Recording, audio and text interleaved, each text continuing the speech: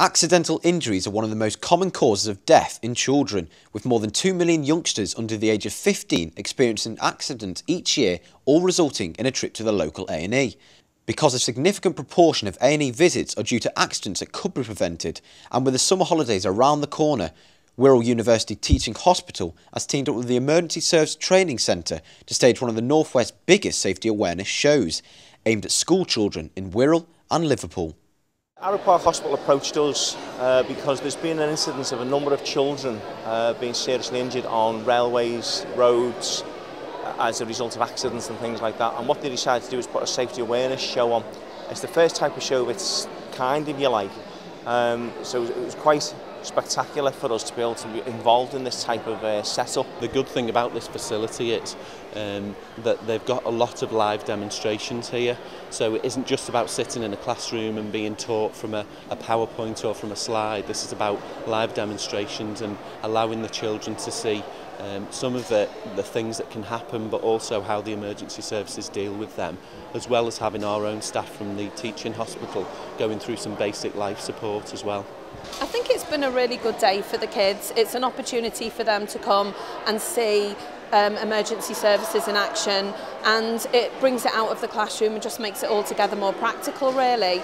I think it's especially useful just in the run-up to the summer holidays, when obviously they're going to have a lot more freedom, be independent and possibly face a range of different situations that will require them to be a little bit more thoughtful about their actions and the impact that their behaviours have on others. It's been really good and fun, and we've learned quite a bit, like a lot of stuff. And what exactly have you learned today? We've learned about the effects of alcohol, lots of drinking, and how it can actually kill you and damage your life. And is there anything in particular that you've learned from today? Yeah, well, the same as Nathan really, but I've learnt about paramedic stuff and coast guards and all sorts of other, about the police back here as well. It quite surprised me how last year I think they were saying that 50% of the calls that they got was hoax calls, and they've knocked that down now to about 10%, but very few people do it. Not only will all 1,200 school children get to see inside a custom-built accident and emergency department, they will also be taught basic life support over the 3-day event as part of this highly visual, interactive and educational roadshow.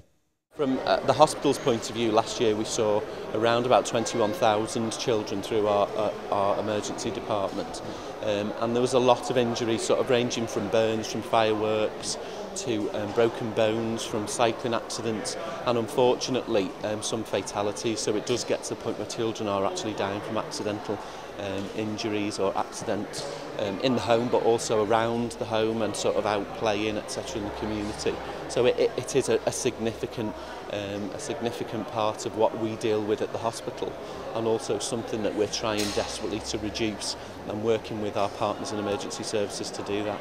It's very much about making education fun, so if we can say to the kids, you can play with bits of equipment, you can learn what the emergency services do, and hopefully if we can keep them out of trouble, they may use this as their chosen pathway for a career, having played with the equipment and talk to the staff and see what they feel about their careers. Now this is year 1 for this programme, so what's next? Right, what's next? Well, at the end of this we're going to have a debrief and see how we've done. At the moment it seems quite positive, and we're getting a very good positive result from people and a response. So hopefully we'd like to run this on an annual basis with more and more agencies becoming involved with us. Nath Griffiths, BayTV Liverpool.